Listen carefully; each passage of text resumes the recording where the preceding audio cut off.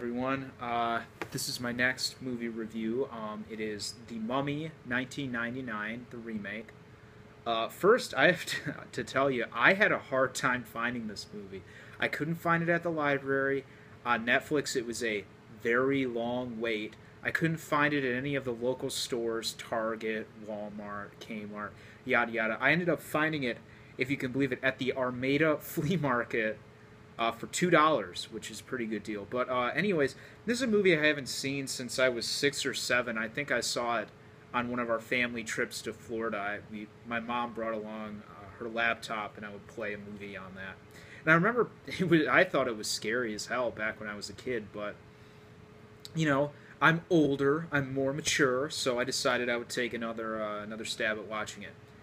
And I can say almost nothing in this movie's defense other than it does exactly what it sets out to do. And that is entertain. It's an entertaining movie, it's a roller coaster ride, it's a laugh a minute, it's all those cliches that you've heard. It's got an entertaining and charismatic lead in Brendan Fraser. It's got great comic relief and whoever plays Benny, I don't know his name. It's just a great, it's cinematic junk food, okay? It's not good for you, but it's not awful for you at the same time, and it's good tasting junk food. Think Wendy's as opposed to McDonald's. With that being said, the movie seems very, what's the word I'm looking for? It's a ripoff of Indiana Jones. Not exactly a ripoff, but close enough in terms of it being an adventure film set in the late 20s, whereas the Indiana Jones films, I guess, were set in the mid-30s, so not quite a ripoff.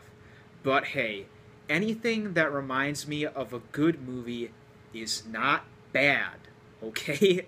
If you're gonna steal, steal from the best. Don't steal from a crappy movie like Expendables 3, steal from a good movie, like Indiana Jones.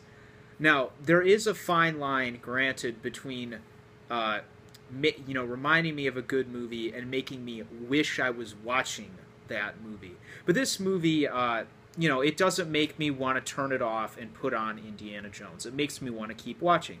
And that's in large part due to the great performances of everybody. You can tell that they're having fun and they're not taking things too seriously, which, if they did, would have been a death sentence for a movie like this. The comedy elements are great.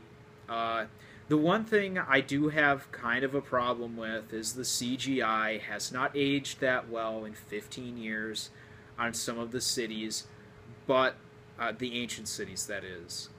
But the Mummy looks damn good for being almost as old as I am. Especially in the scenes where it first comes back to life. The horror elements aren't as scary, I guess. Like I said, I'm a man now. And, so, if you like action-adventure movies, I'd suggest you give it a watch. That being said, I'm Hank, signing off.